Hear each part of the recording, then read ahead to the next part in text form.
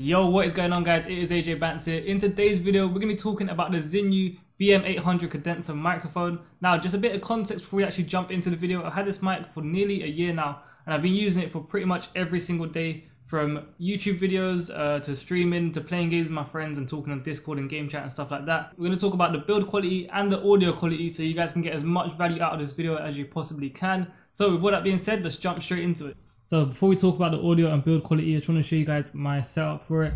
Here we have the actual mic, of course, and then it comes with this arm for you to attach to your desk. I've got my own hooked up to the side here. And yeah, it's really simple to set up. Just wanted to show you guys that before we jump properly into the video. Okay, so let's talk about build quality now. For a mic that's priced at only £45 or £39 if you're an Amazon Prime member. And by the way, if you do want to buy this mic, there'll be a link for it in the description. Just make sure you click that. It helps me and it doesn't cost anything for you guys. Anyways, moving on. So, like I was saying about the build quality, for a mic that's priced at only £45, sorry, it is actually really good. I honestly have not had any issues with it. It's super sturdy. This little like hairband things it comes with keeps the mic in place. It comes with this dust cover, and it also does come with a pop filter, which I don't use, and it is packed away somewhere in my storage cupboard, so I'm not about to rummage through there to get it out because it's crazy in there.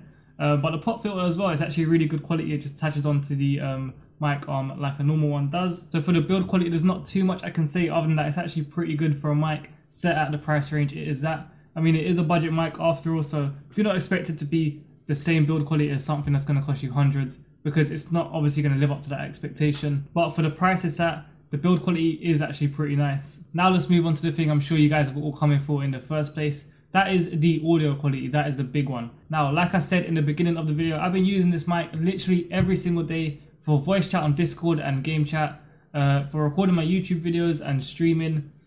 So I've had a lot of experience with the audio and editing audio and stuff like that. I'm not an audio expert. I don't claim to be an audio expert. But when it comes to this mic, I've had a lot of time to play around with it and really get into what this mic is capable of. And so one thing I've got to tell you guys from the start, because I watched a bunch of videos like the one you're probably watching right now, is that if you're not editing your audio in like Premiere Pro or whatever other editing software you use, it's not going to sound the greatest straight out of the mic.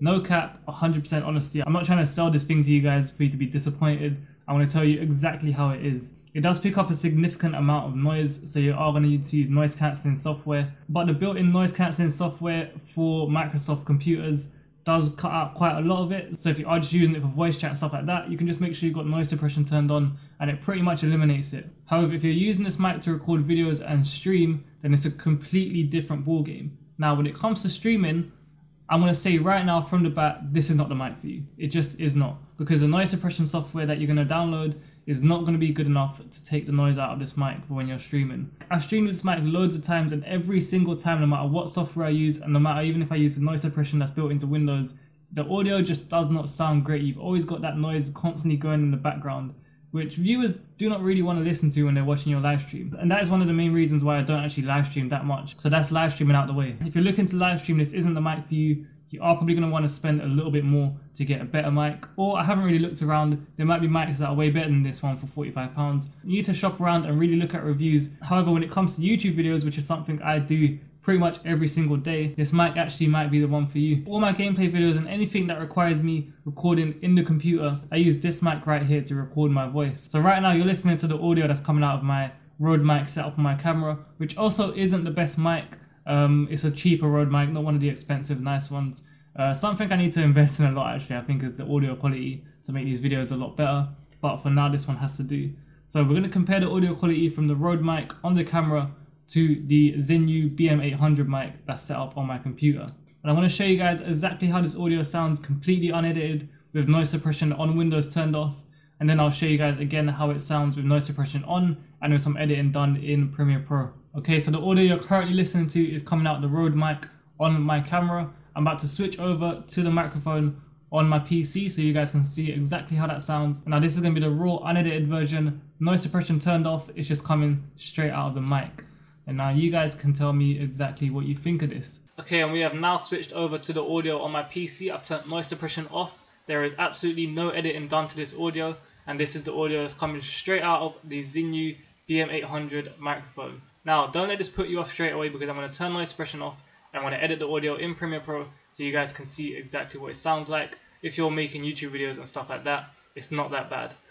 Okay, so we have turned noise suppression on, and this audio that you listen to right now has been edited in Premiere Pro. So hopefully it should sound a bit better. You can't get it to sound obviously like a podcast mic because it is not that expensive. Those mics that people use for podcasts cost hundreds and hundreds of pounds.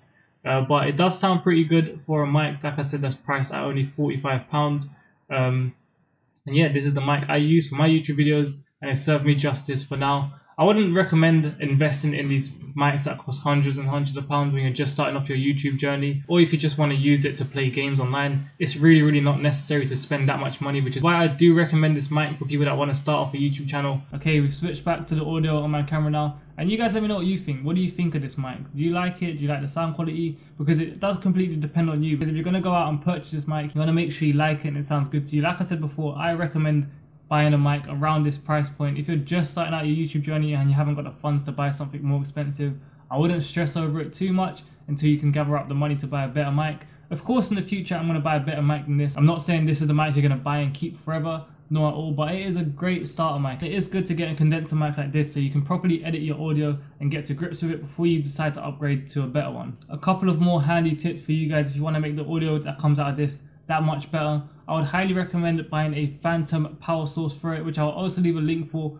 in the description. I'm also going to show you guys what it looks like in just a second. So what the phantom power source does is basically it's an independent power source that is powering your mic. So what it does is it plugs into a power outlet, your mic then plugs into that, and then you have a wire running from that into your PC. So the mic's not running directly from the PC, rather it's running into the phantom power source, which is powering the condenser mic, giving you slightly better audio quality, and then it's running into the PC from there. And I'm going to show you guys what the phantom power supply looks like. And here we have the newer phantom power supply, which is powering my mic.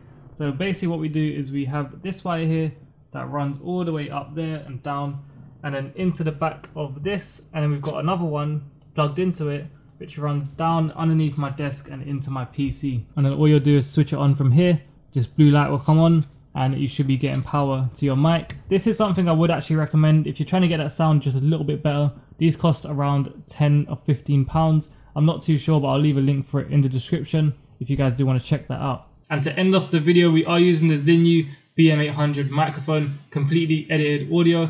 I hope you guys did find this video helpful and it helps you to make a decision whether you want to buy this mic or you want to continue looking or get something a bit more expensive. Like I said before, personally, I really like this mic and I don't intend on changing it anytime soon until I have a couple hundred just laying around and then I'll buy a new mic.